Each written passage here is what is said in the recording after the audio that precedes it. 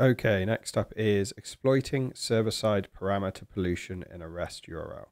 I'm not going to tell a lie. I did look at the solution and I even had to study it to understand what's going on. Part of it's stupid. But essentially, I think we are walking a server file path because the user input has been passed to the request through the request.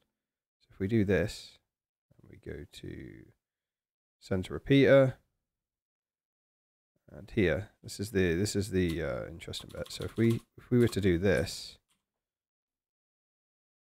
instead of just erroring out, it says invalid route.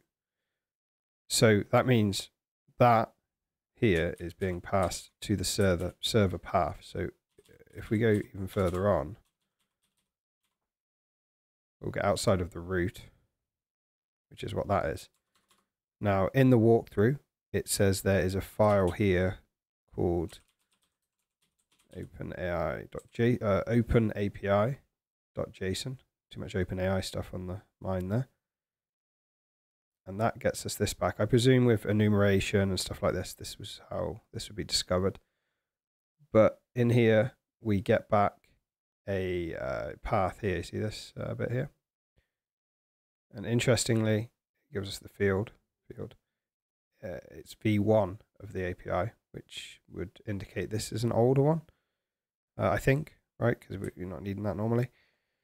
So again, that means with this request here, the one I've highlighted, basically if we were to do something like v1 users administrator field, and we'd know that the password reset token is a value from the JavaScript file from the front end in the last lab. So if we send that, notice this API v1 yada yada. So if we send that, we get the token back. So this is the same as the last one. Basically, just go here, just go and put what was it?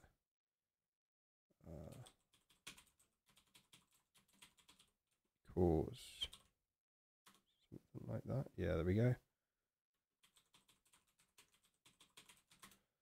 And then if we go to log in, and then we delete the user, that's the task obviously. Should get a little complete. Cool. Refresh there. Right, that's that.